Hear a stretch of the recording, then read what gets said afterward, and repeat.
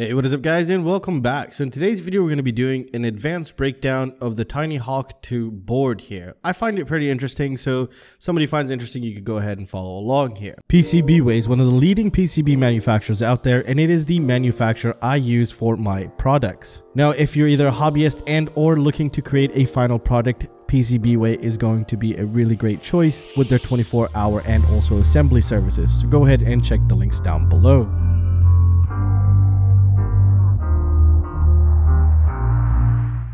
So first of all, let's take a look at the board. Now this board has a lot of things connected to it. It's just basically everything you need in a quadcopter. You have your video transmitter, your flight controller, your on-screen display, your ESCs, and your flight controller and the power distribution board all into one board here.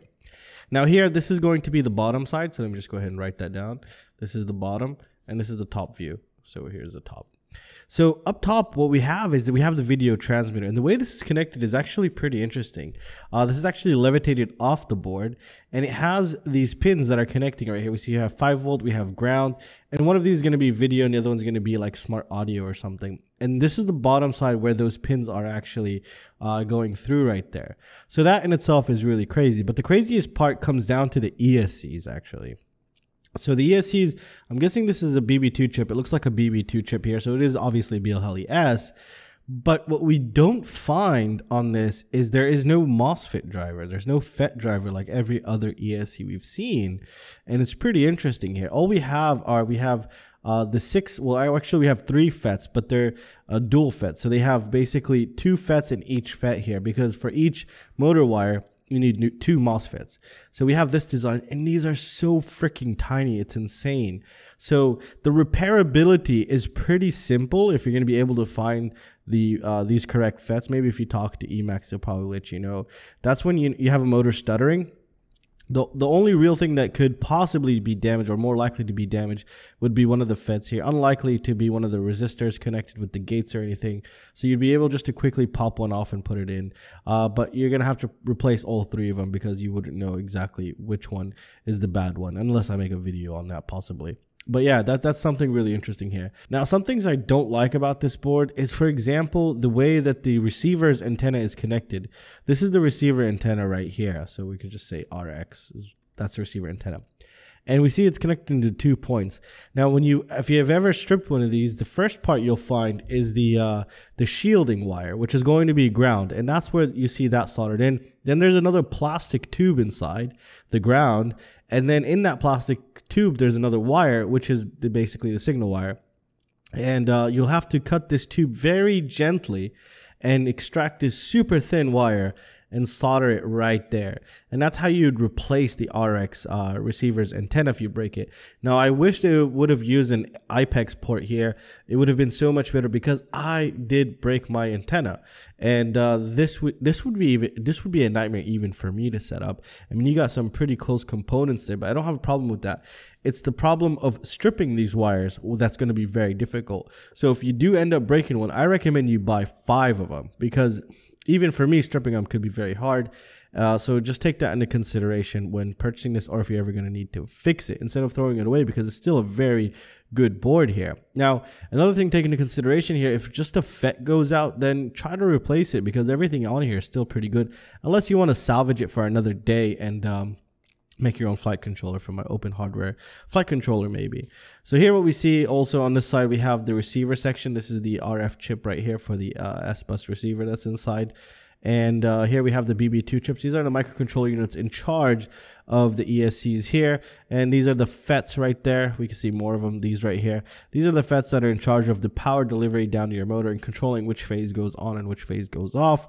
So it's a really nice design, but I wish they would have used slightly larger FETs, because this would allow you to use this board for other things. But it doesn't have anything super unique than any other all-in-one boards, in my opinion. Actually, it's pretty low powered, or you wouldn't want to use this with a high power application. That's why it's rated up to 2S maximum. And turtle mode is a no-no. Try to avoid turtle mode as much as possible, because the likelihood of you burning one of these FETs is very, very high. So that's something I would truly avoid.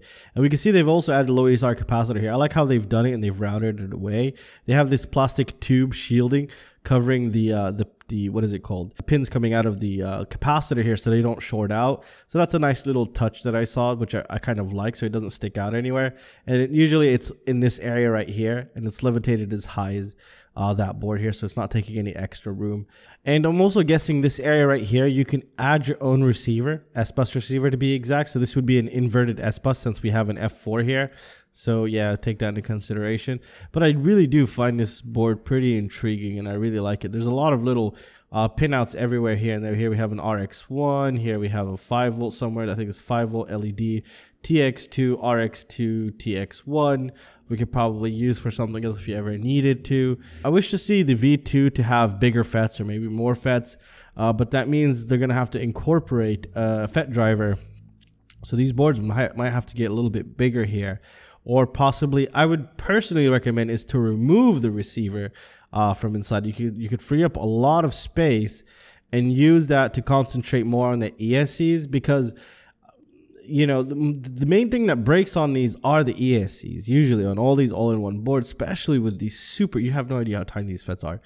And I would definitely try to avoid putting the RX next time, and I would put just really concentrate more, give more priority to the MOSFETs than anything else, or the ESCs than anything else on this.